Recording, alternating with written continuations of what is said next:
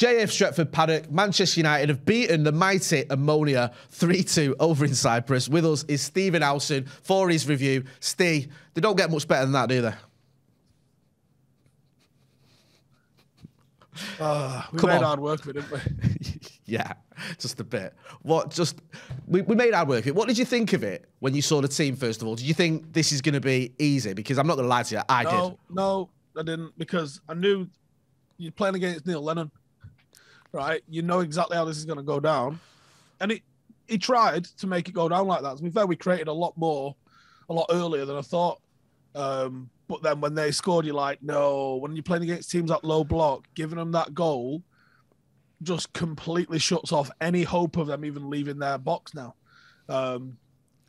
Which ironically is where they kind of scored from. We had all of our players in the final third, which I think Malacia has ended up being a bit of a scapegoat for, but I've got to put it on the whole team. It's far too adventurous at 0-0 in the first whatever minutes of the game it was to go the entire team in their third. No safety whatsoever. There's zero attempt. Like you have to factor in the best defensive weapon you've got, which is offsides, right? If you're all in their half, you haven't got that. You need to have a line. You can maybe go 5 or 6 yards inside their half, but Notch mentioned it on my live stream. It's Bashek Shearer all over again. Got far too forward and giddy, and you've always got to have one eye on the worst case scenario, and that's what your two centre halves are meant to be there for. You can flood forward with the other 8 outfielders, but you need at least, if they leave one forward, you got to leave 2 back. That's it. Them's the rules, and they're unbreakable. Yeah, I mean, you mentioned Malacia, and he got subbed again. Second game running at half time. Are you worried about him at all? Do you think he might need a bit of a breather, or do you think this is just it's going to take a bit of getting used to playing for Manchester United, and maybe we've sort of expected too much too soon from a player who bagging money. I don't think he's played poorly. Like, he made a mistake. Could he have done better? Probably should have fouled him. Yeah. Realistically, from the position he was in, just fucking bring him down. What you're going to get in those circumstances probably might not even get a yellow. Yeah. In the worst case, like 1/3 into their half on a counter, the worst case is a yellow. They're not going to send you out unless you've 2-footed him in the nose. You're getting a yellow card there. You take the yellow card, and the gaffer says, "Nice one, lad," at half time. Like, that's all you can do in those circumstances. He got hung out to dry by the rest of the team. That's on the rest of the team. That you defend as a team, you attack as a team. And I think he got hung out. His crossing wasn't the greatest. He was a little bit long with some of his crosses, a little bit inaccurate with some of his crosses. But I don't think he's played poor. And when I thought someone who's had an excellent season for us this year is Ericsson. He looked off the pace today. He looked a little bit jaded, a little bit sloppy. Low blocks are hard to play against. Did anyone look mint, really? I mean, even Marcus was effective, probably should have had a hat-trick. Was setting people up as well as taking his own chances and his own shots. Still don't think he was electric. No. He was all right. I think he was all right. Same with Marshall. Come on, bagged. Sweet. Definitely staking a claim to be a starter. But who do you go? Like, who was your man of the match? Because honestly, I'm like, maybe Mark. Like, yeah. No one really was like, Jesus, how good was he today? No one. It felt like Marcus when he got, I think it was his first goal. It was almost like it showed you the level of the opposition that he miscontrols it, but still is able to get it back and get his shot off and score. Because actually, these aren't that good. We've just made them look a little bit better than they are. That's how it felt to me a little bit. Yeah, and when you attack with so many numbers and you defend so high up the pitch, anyone can concede in those circumstances. And it's low blocks and hitting people on the counter, like we tried to do at City and failed. They can work. They can work. And, for half an hour or whatever it was today, it looked like it was working for Neil Lennon. And, he's spent an entire career playing like that. There's a lot of comments and talk about Jadon Sancho.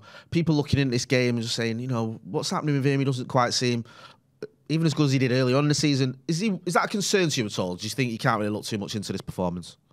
Oh, it's a bit of a blip in it. Again, it's very hard to look good against low blocking teams, and it's very hard for wingers to look good if they're not scoring or assisting. When was the last time a winger you went, oh, what a game he had, but he didn't score or assist? Never. Really, it's very hard to do as a winger to do that. So, people are now comparing his numbers and what he got at Dortmund, the impact Haaland's having. Haaland's coming to a team of the champions. We're in our rebuild with a new manager that's been here 3 months. Like, the lack of patience is frightening from people. Things take time, and they take even longer when you're playing twice a week. 100%. Ronaldo, obviously, dominating headlines, or I presume he's going to dominate headlines, certainly dominating social media. Do you think this is the end of Cristiano Ronaldo? I know that sounds like a proper melodramatic statement, but he's 37, and it's not very often he has a consecutive number of bad games he's having. Do you think he could be getting towards the end now, or do you think this is just, the old saying, form is temporary, class is permanent? No, I think this is a crisis for him at the moment. I think that I don't think you can discount the things that have happened in his personal life. I don't think you can discount the lack of a pre-season. I don't think you can discount the loss of a child. I don't think you can discount the probably kicking the bollocks that his ego got over the summer with nobody wanting him. Yeah. The fact that he's been benched by 2 players who can't stay fit. I think all of those things would impact anybody's game. He had opportunities today that you think, even not on his peak, Ronaldo puts some of them away. But if there's any player that I believe in, that I know will be doing everything. We saw a photograph of him with Jordan Peterson. Now, supposedly, he was actually working with him and not just doing a podcast with him. So that tells me that he's going looking into clinical psychology. He's going looking into reasons why things aren't firing for him. This is a guy I genuinely believe. How much times we joke that he sleeps in pink glue, right? We would have no idea. Like he would, because you believe it, because you know the lengths he would go to. Yeah. This is a guy that I believe in, and I believe he will be doing everything that a human being has ever done to get the maximum out of their performance. And I believe in him to do that. Yeah. Now, whether or not that is enough, I don't know. I have no idea. Like I said, I just think that if anyone can do it, if there's any striker in world football that can get over the things that he's just got over and rediscover some form, it's Cristiano Ronaldo. But he is in trouble right now because Anthony Martial has come off the bench twice, found the back of the net, looked bright. His overall performances look better than those that Cristiano was giving us. And if Erik ten Hag picks on form, which is what he seemingly does, Cristiano Ronaldo is going to find himself on the bench again. Seems about right, bro. Just finally, if you're Erik ten Hag, you're looking at today and going towards the game at Goodison. Are you looking at it as a positive tonight, or are you going to the lads, you know what, you need to fix up because we've just scraped a win against a load of, not amateurs, but not very good footballers? You can't discount the cup final factor. Yeah. But Manchester United have got to have higher expectations. And in the group that we're in, second isn't going to be enough. So what we need to do, or we needed to do, was probably to put some goals behind them today so that if we can manage to get a result against Sociedad away, we finish top of that group. Now you're hoping that not being the case, maybe we can rack some goals up against them at Old Trafford next week, or the week after, whenever it is. Yeah. Or Sociedad can drop a ball and scrape a draw somewhere. And if that doesn't happen, we finish second. We get an extra game or an extra tie, which we don't need. Yeah. I have we got Premier League games we've got to catch up on, let alone extra games in Europa League. So I would say you need to address that we dropped a ball tonight, but the most important thing and the thing you'll be judged on, we know that as much as we enjoy winning trophies, the owners don't actually give a toss. What they care about is where you finish in that league. We won an FA Cup, which I'd love to win. We sacked the manager that won that a few years ago. So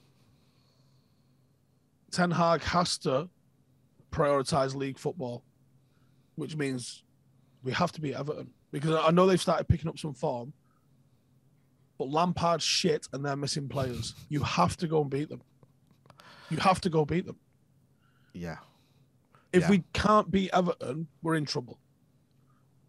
Because there's no way Manchester United should be looking at this Everton team, which nearly got relegated last year, or was at least in the conversation for a team that could have been relegated, and not turn them over. Varane's a miss. If you need Varane to beat Everton, you fucked up a long time ago.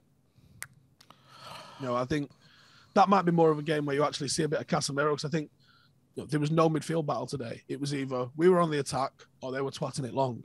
There was no battle for him to join. It's not really the game for him. So I'd like to see him against Everton.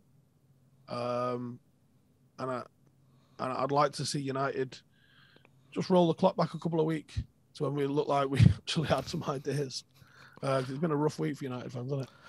It has, brother. Hopefully, though, we can get into Frank's toffees anyway, because I'm with you. I don't rate him much as a manager, and I don't rate them much as a team, but after what we've seen tonight, I'm not feeling that confident. Who knows? We'll see anyway. Steve, always a pleasure, my friend. I'll see you on the brew. Hey, we play like we did tonight, and we're getting turned over. I know. I can't be watching Alex Iwobi and bloody, who's the other one? Neil Mopai, and who's that one who wears his socks around his ankles like he's Jack Grealish? Tom Davies. I can't watch them lot scoring goals past us, bros. I'm done. Honestly, the shit.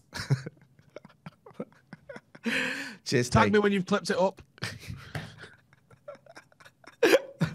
Right, you know where to find Stephen Howson. Stephen Howson TV. He's on this channel as well, so make sure you subscribe to his channel and this channel. Don't forget to hit like, share, and subscribe, of course. Thanks for watching.